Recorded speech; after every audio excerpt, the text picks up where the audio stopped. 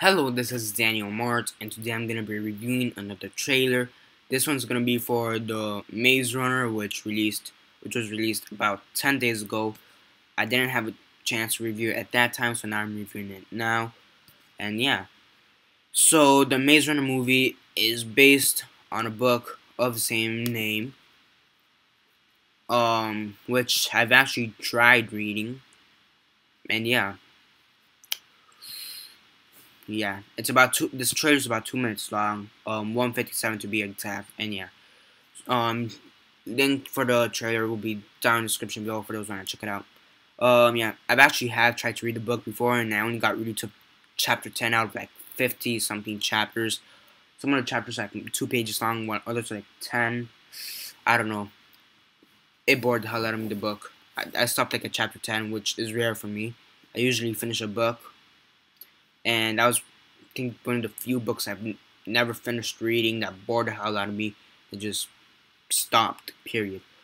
So yeah, but after looking at this trailer, I may actually give the book another stab. I may actually give another stab at the book. Maybe after watching the movie. So yeah, now this trailer seems to do justice for the book. I was talking to my friend, eDrums98. We've done a few collaboration videos before. Um, and he loves the book. And when he heard the idea of this being a movie, James Dashner's, the author, his book turning into a movie, he basically went ape shit. There's no other way to put it. He went ape shit berserk. He loves this book, period. One of his favorite books of all time. Could tell you that right off the bat. And I told him about the trailer, the release, and he enjoyed it. And me, well, I enjoyed the trailer too. It does do justice, and I do have a basic understanding as to what who some of the characters are, what the basic premises of this movie and the book are and will be or whatnot. Now, this trailer, considering I haven't read the whole book, I'm not gonna say it actually does justice to the book, or doesn't, but just off the trailer, it does seem like it does do some kind of justice to the book. From what I remember from the book, quick description from what I remember. Basically, there's this kid named Thomas who comes into this, who's basically summoned, or I guess summoned is the best way to put it. He's summoned into this world where there's a maze, and he has to try to escape. And he's in this community with a bunch of other dudes, and they're basically all trying to escape this maze. They seem to be like right on the edge of the maze. They're trying to, I think it's the edge or the middle of the maze, and they're basically trying to escape the maze. And their area is really the only place where that's somewhat safe. Now one day, this girl appears, which is the first girl that has ever appeared in this sanction. And basically, the maze basically goes ape shit, and then they all decide to go in the maze and to search for an exit, and that's basically all I know. Basic understanding. This is part of a 3-part trilogy, along with Scorched Trails and Deathka or something like that. It's the third book. Yeah. The Death Cure and the Kill Order.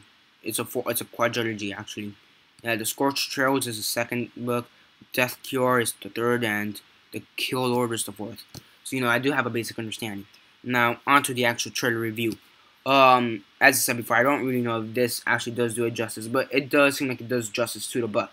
From the basic understanding, it does seem like it's gonna go back to the sources, and it's actually gonna follow some of the major plot points of the book.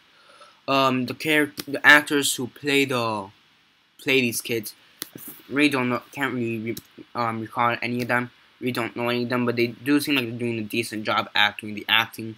So that is good. Now there is some CGI in this, to show these monsters who live inside the maze, and they seem to be also doing a very good job. Now the maze, when I read parts of the maze, I understood that there was going to be traps, okay? But the way I imagine the traps as to the way I'm looking at them through the trailer is completely different, and I so totally prefer the ones I see in the trailer, because it's more ingenious and it's more better, well done than what's in my head. Um, which I again had a basic understanding as to what the traps were, but not the way that the movie is gonna set them up as. So did I like the trailer? I do think it does some kind of justice to the book. Considering I haven't read the whole book, no, I don't know everything about this series of what will become. Now, again, if I like the trailer, I do like the trailer. I think it's well done.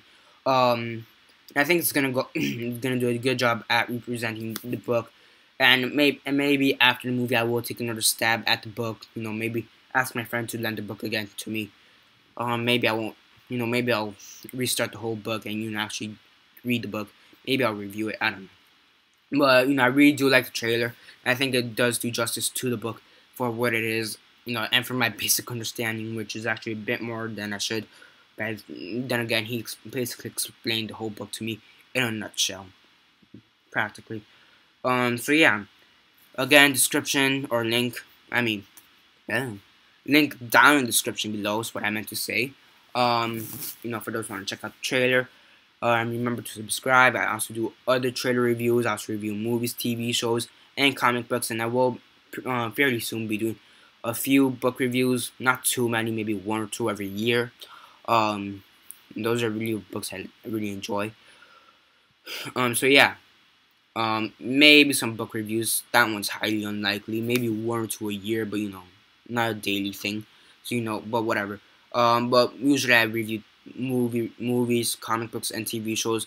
Some trailers over here and there. So stay tuned for that. Remember to comment down below on your thoughts on the trailer. Did you like it? Did you hate it? And did you read the book? And did you like the book? And yeah, comment down below on that. Share on Facebook, Twitter, or MySpace, or whatever you guys prefer. And that's basically it for now. This is Daniel Mart signing off.